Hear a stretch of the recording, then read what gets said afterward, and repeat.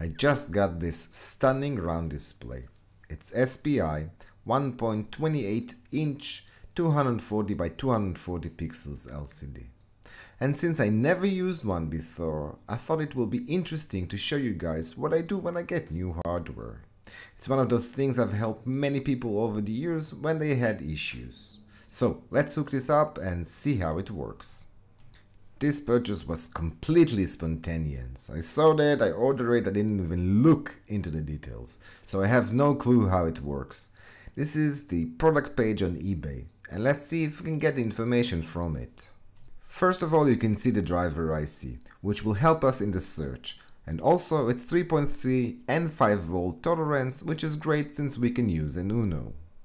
There are wiring diagrams for Raspberry Pi and for an Uno as well.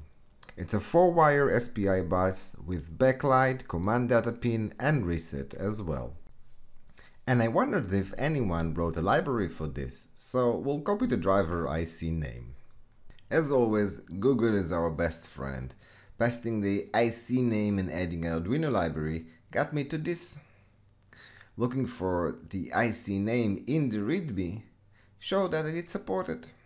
You can choose to install it from the IDE or just download the zip, whatever works for you, and let's check one of the examples. After installing the library, I opened the clock example. What's important for us now, it's this line. As I mentioned before, it's a 4-wire SPI that has data and command pin, reset, chip select, and the last one is BL, which is backlight. That can be governed by a PWM as well. So let's connect the board, upload the code and see how it works. I prefer to have the wiring pinout written down, but if I would have written it down, you wouldn't be able to read it, so I printed it out. First I want to connect the power. It is important with new hardware to know if it needs to be supplied with 3.3 or 5 volt. We did establish that the data line can tolerance 5 volt, but according to the wiring diagram on eBay post, the VCC is connected to 3.3. So let's hook it up. VCC goes to 3.3 volt. Ground goes to ground. And now let's connect the rest. DIN goes to pin 11, clock goes to pin 13, CS goes to pin 9, DAC goes to pin 8, reset goes to pin 7 and backlight goes to pin 6. Now I couldn't ask for a better result. I've uploaded the code and nothing happened. I even tried the Hello World example and still nothing. Then it hit me, of course, I never set the code to the right LCD settings.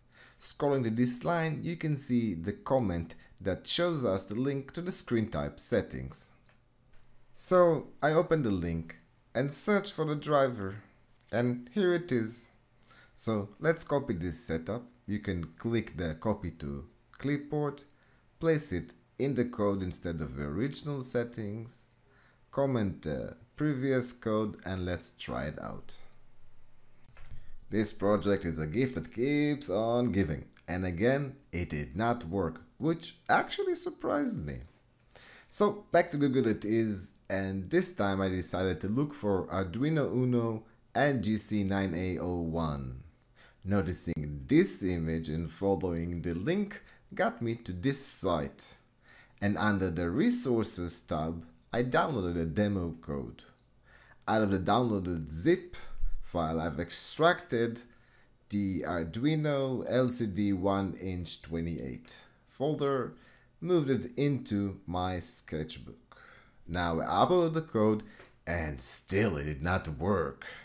And then I noticed the pinout under the defines and matched them with the wiring already done. And it finally works. And works great. I'm really interested to figure out why the other library did not work, and I'm going to look into it, but at least we now know that the screen is working. The color is amazing and I'm really pleased with this purchase. I mentioned before that it was a spontaneous purchase. This is what it was for. I got in this beauty, still functioning well, needs a bit of a cleaning.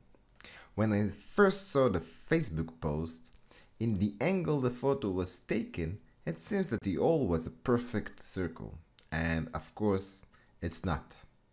The screen was meant to fit in it, still thinking of a clever way to make it fit. Still not sure what I want to do with it. I done a mobile conversion and you can see the link on the screen and in the description. So I want to make something else. Ideas will be welcome. And now let's go back to take care of that library. I went back to the code and I did notice again that it only mentioned the Nano and Mini as supported boards and not the Uno. I was guessing before that it will work on the Uno since it's the same MCU, the 328P, and with the factory example it did work on the Uno. So it's not. I changed into a Nano, kept the same wiring, as you can see, it's working nice. And again, I really love the colors. Well, I hope you find this video useful. If you haven't done it by now, please subscribe, leave a comment, give a thumbs up, and see you next time.